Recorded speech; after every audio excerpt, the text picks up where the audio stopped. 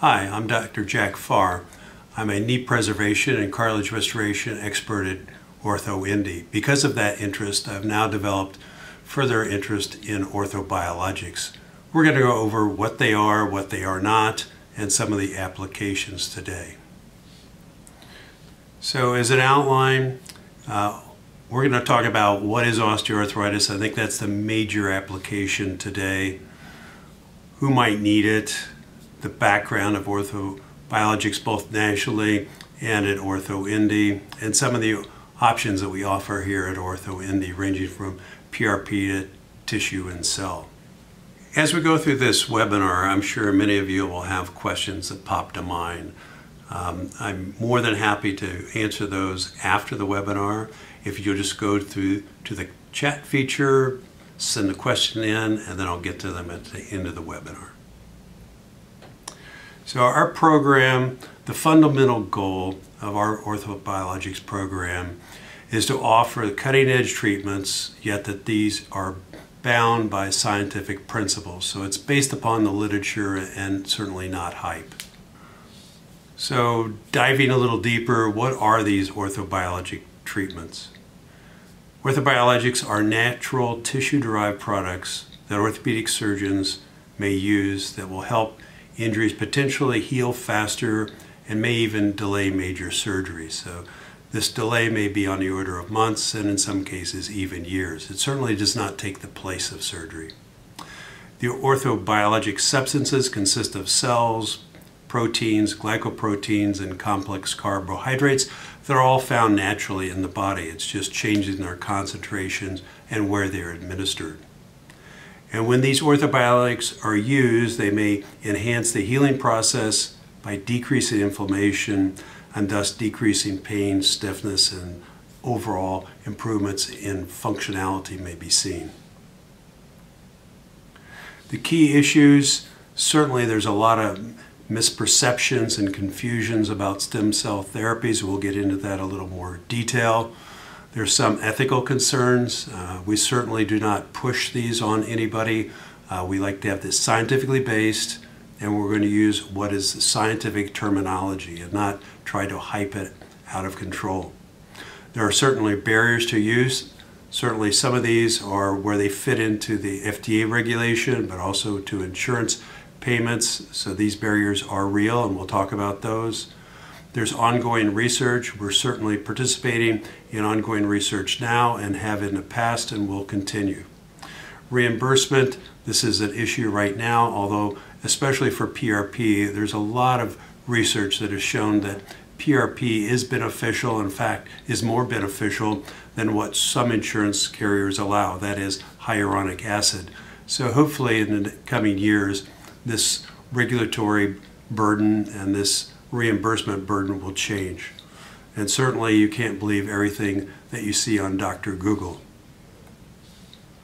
So what are not orthobiologics? This is the big key. Everybody loves the word stem cells. It sort of denotes that you're going to have a very primordial cell that can actually make any tissue in the body. There are stem cells. It's just the ones that we have applicable for ortho today are not true stem cells. In fact, the scientist who came up with the term mesenchymal stem cell, his name is Arnie Kaplan. He's a good friend. He's at Case Western still.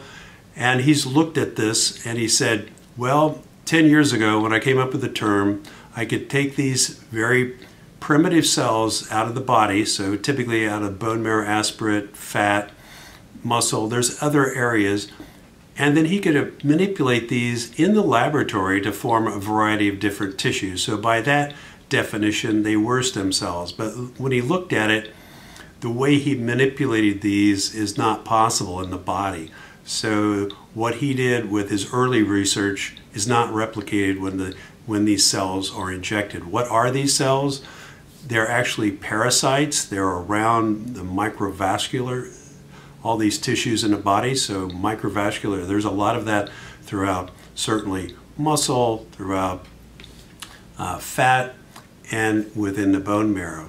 So these cells actually do work, but what they do is actually activate the patient's own tissue-specific stem cell. So within our tissues, we have little cells that are there to help initiate a healing process. When you have a cut on your skin, the body's going to come in, it's going to start an inflammatory process as first part of healing, and then these cells, through chemical signaling, are going to call in these tissue-specific stem cells to help participate in the healing process. So these little cells, these parasites, can actually help jumpstart this healing process, but they in themselves are not truly stem cells. So the current use of MSCs, that is outside the FDA trials, and certainly there are ongoing trials. We even participated in one. We actually had cultured stem cells. We were trying to regrow a meniscus after partial excision. Minimal tissue was developed, but what we saw in those patients, those that had some degree of osteoarthritis, actually had marked improvement in their comfort. This lasted up for 2 years in some patients. We published this in JBJS, which is one of the main orthopedic journals. We published in 2014. But as you heard, I said that we cultured, or the cells were cultured. That's not allowed outside of an FDA trial. So in the United States, when you're talking about orthobiologics, you're not regenerating the meniscus, you're not regenerating cartilage or a ligament. This certainly goes against what you've seen probably on Google and some advertisements, but I'm just telling you the scientific basis. So who might benefit from these orthobiologics? I think probably the most common use across the United States is osteoarthritis. It's certainly the most common subset of all the different types of arthritides. It usually affects more often the weight-bearing joints, but can in fact non-weight-bearing joints such as the hand, elbow, shoulders. But we see it a lot, certainly since I'm a knee surgeon.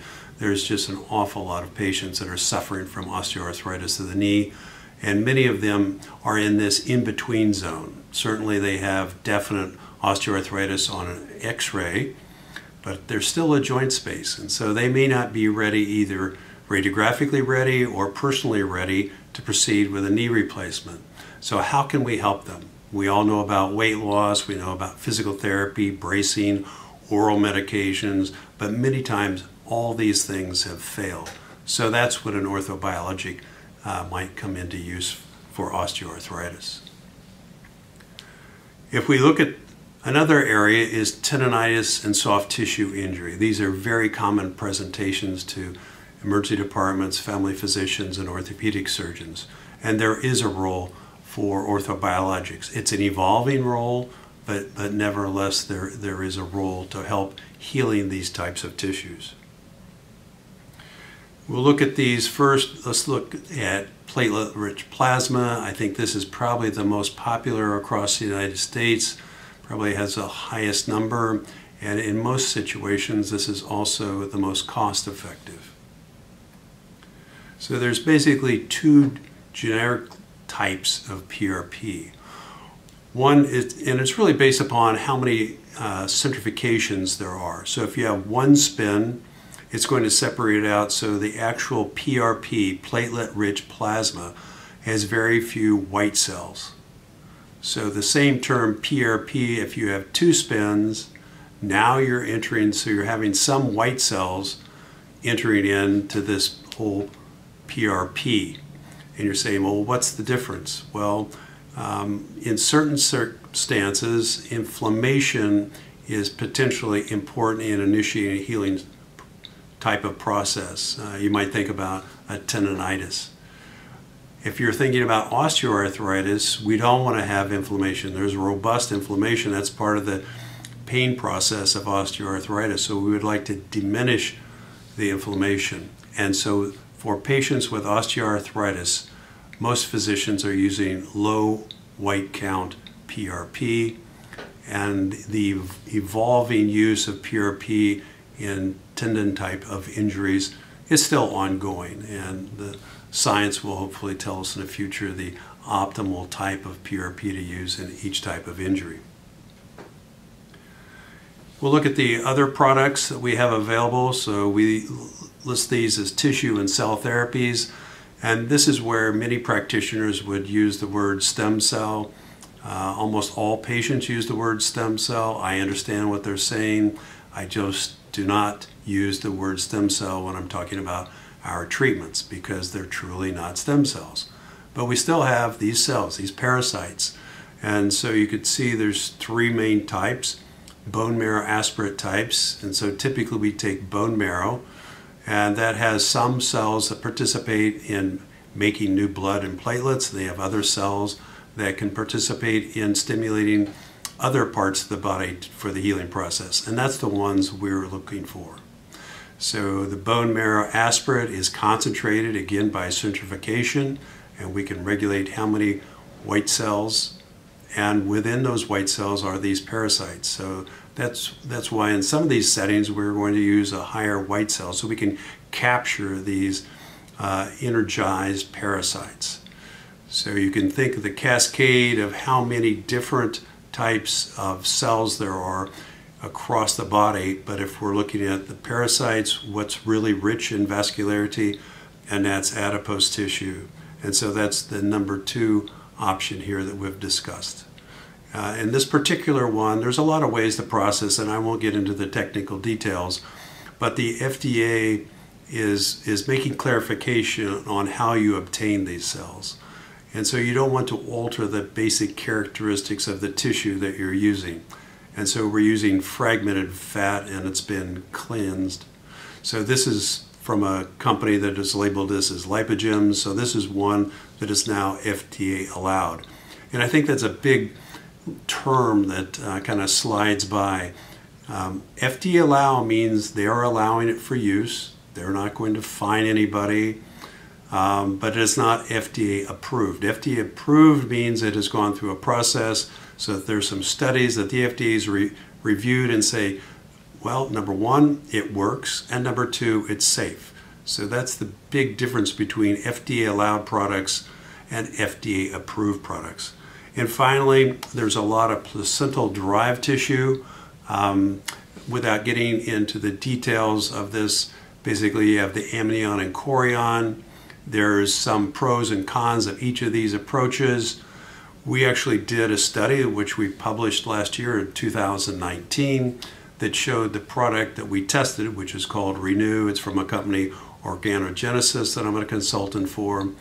So this was in a randomized blinded, so I didn't know what the patients were getting. The patients didn't know what they were getting. And yet it came out that there was improvement with the Renew as opposed to a placebo or hyaluronic acid. So where is the current status of FDA regulation with these products?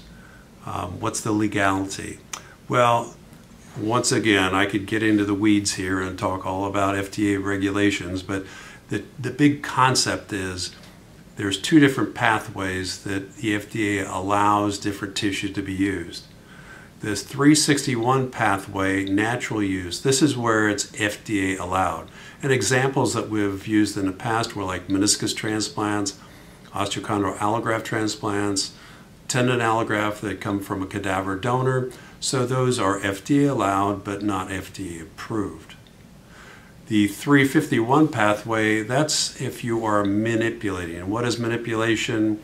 An example would be culturing. So these cultured mesenchymal stem cells are parasites that would be manipulated. So anytime you're doing something to the tissue that is manipulation, the FDA requires a randomized controlled study that they can then review, and they'll decide whether or not they're going to approve it.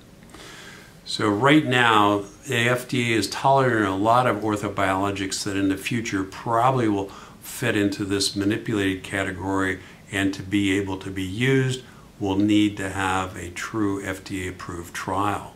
So right now it's sort of this borderline, and so a lot of products that are used now may not be available. Originally that was going to be November of this year, but because of COVID, the FDA has changed that, and now currently this window of opportunity is until June of 2021. Now, with the unknowns of COVID, this may be extended even to 2022. So just keep up to date on what the regulatory status is of any product you might use. So are you a candidate? Who might be a candidate? Certainly the most common candidate we see are patients with mild to moderate osteoarthritis. You're saying, well, you know, I have severe osteoarthritis. I've been told that, quote, stem cells can rebuild my cartilage and I won't need a knee replacement. Well, unfortunately, that's not true. What is true is for mild to moderate osteoarthritis, that means if you look at an x-ray and the bones aren't touching, a component of osteoarthritis pain is typically an inflammatory component. And so I've found that these biologics will markedly help when there's an inflammatory component. So if you have pain throughout the day that's associated with some degree of swelling and then it goes down by the next morning, that's a potential candidate. So they need to have some degree of joint space. Certainly we'd like to have something for people with bone on bone, but I've not been very impressed with using typically any intra-articular injections. When I say intra-articular, that means into the joint injections for bone on bone pain. That doesn't mean that a few patients might not have improvements, but they're not to the point that I feel that I want to have somebody spend their money on a product that may have a 20% chance of helping them. I don't think that's in their best interest. Most of the patients that do come to these orthobiologic injections have already had trials of therapy, weight loss, bracing, and even other intra-articular injections such as corticosteroid, so you've heard of steroid shots, or HA, or you might have heard of the Rooster injections or the gel injections. That's all the same term for viscosupplements, which is a generic term for these products. These are very large molecules that are naturally occurring. They have some lubricating, some anti-inflammatory effects, but unfortunately they have not shown to be better than PRP, and in fact many of the studies PRP has been shown superior, and yet some insurance companies do allow for these HA products. What's the cost of treatment? It's varied. Our prices, we try to keep them as low as possible, and these are basically based upon the kit. In other words, when I say centrifugation, that means we have to have a centrifuge, we have to have centrifuge tubes, we have to have different ways to process these. For PRP, same thing for redo, that's the adipose or bone marrow aspirate. So the kits dictate most of the cost. The cost of the product, the preparation, and the injection all are incorporated into one fee, and that fee will be written down. And I think if you comparative shop, it'll show that certainly we're on the low end of the national price range, and that's where we'd like to keep it, because we'd like to benefit patients, and we understand that it's a burden having to pay out of pocket. So this is the end of the presentation portion of the webinar, but you can still submit questions. You can go to the chat area and submit it. In addition, you'll receive an email about 30 minutes after the webinar is completed. And if you have additional questions and would like to talk to me specifically, I'd be happy to see you in the office and make arrangements. Certainly we'll go over all the same information and answer any detailed questions you might have.